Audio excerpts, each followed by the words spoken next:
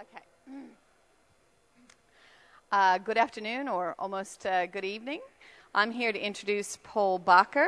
He is from Fox IT, the IT security company that is a major thank you sponsor of this event.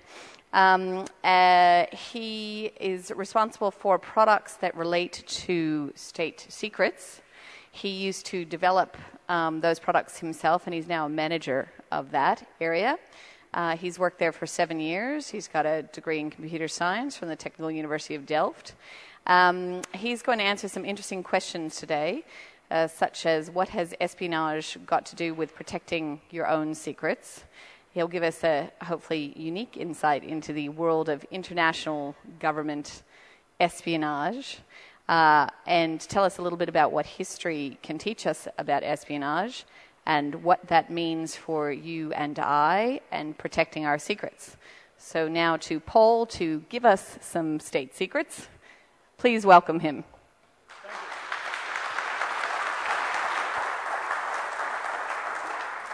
Okay, thank you. Welcome. Does it work? Anybody hear me? Perfect. Thank you. As already said, I'm going to talk about the world of espionage, the world of spying, the world of protecting secrets, and especially about what that means for you, because you all have your personal secrets probably, and you might learn something from how this may help you. But it's a rather shady world, so it's very hard to, give a concrete overview. So it's about protecting secrets at the highest level. And, as the title already states, I can already, give away, it's not about the cryptographic algorithms you use. But I'm getting ahead of myself, so first let's introduce myself. I'm Paul Bakker. I'm maintainer of one of the open source embedded SSL libraries called Polar SSL.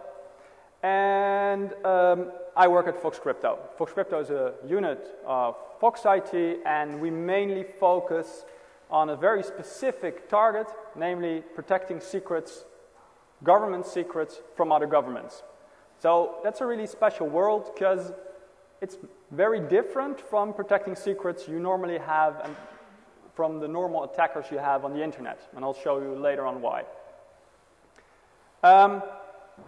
So espionage is one of my daily involvements. Not doing it myself, but the world of espionage. And as I should mention, everything in this presentation are my personal statements and opinions, and they're not, made by the government or by the company. Later on, I'm giving the option for questions, but as you might imagine, there are a few questions which I won't answer, and then I will use the standard phrase, no comment. And just to be very clear, no comment means no comment. It doesn't mean no, but I'm not going to tell you. It doesn't mean yes, but I'm not going to tell you. It means no comment. It's like a quantum state. It can mean everything.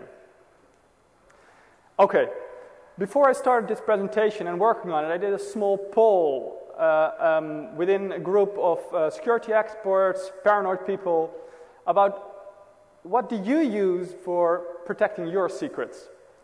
What measures do you use? Why do you use them? And what do you really want to protect? And that gave some interesting insights in what people actually do. Most of the things I do myself, and you probably do as well. So the information it gave me is that most people actually want to protect their personal information. Their photos, their really personal photos, chat logs, the things they do on the internet, protecting their privacy, and focusing on their personal being. Email as well. One of the main reasons given was, I don't like to be phished, I don't like to have my identity taken, so I'm really careful about my financial information, my banking information. Keep in mind, this is not the regular people we're asking. We're talking about security experts and people that, try to really protect their information. One of the most important things, of course, key material, your access to your servers, that's really important for us.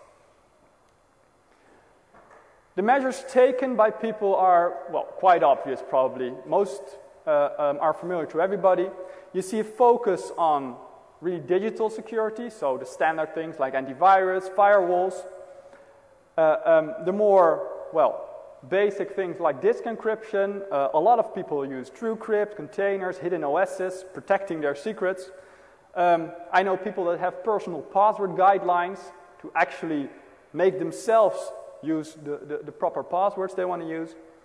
And there's a lot of things in the physical security area. People have alarms, vaults, and I even have somebody that goes one step beyond that, and that's building its own laser-guided alarm system within his home, protecting his secrets. Well, it might be a step too far, I don't know. At the bottom of most of the slides, I indicated tiny URLs for references on the internet that, well, relate to this information. As I said before, most people focus on a few aspects. What their main targets are well, protecting their own privacy, which is a really important thing, and protecting from the random hacker, the malware attacks, the just general attacks that you find on the internet at a daily basis. And an important part is preventing identity theft. Nobody wants to have their full identity on the internet and having somebody use it for their own purposes. But you see, it's really about mass protection. You're protecting about the mass attacks. You're not really protecting against, well, my brother that wants to snoop my email.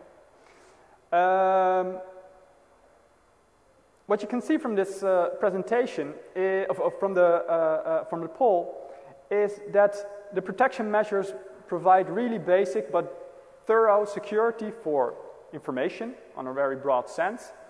And nobody really has real adversaries. It's all, well, friends and family are in the list, but there are no real adversaries. And with real, I mean adversaries that are really scary.